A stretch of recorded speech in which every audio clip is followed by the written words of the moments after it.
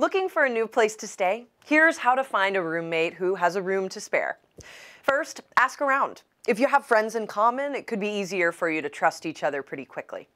If that doesn't work, turn to social media or check local listings, apps, and websites. Next, meet up. Tell them about yourself and what you're looking for. Share how you'll contribute to the house or apartment. Lastly, think about putting together a roommate agreement. It's not essential, but it could help you avoid miscommunications down the road. Check back here regularly for more moving tips and advice.